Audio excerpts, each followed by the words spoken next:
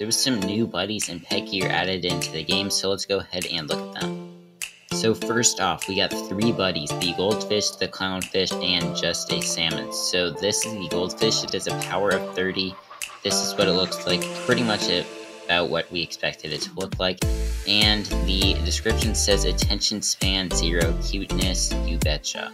Then we also have the clownfish, which has a power bonus of 40. And it says if clowning around as a sport, this guy would be a superstar.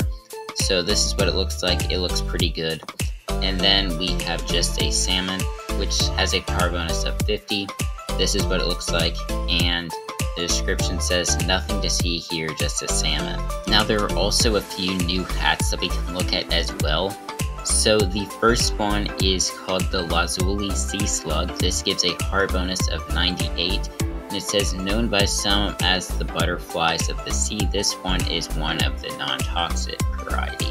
So it looks pretty cool.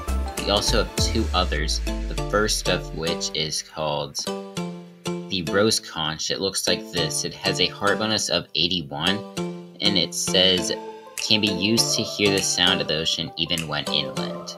So this one is pretty cool. Then we also have another one. This is the Mermaid's Tear.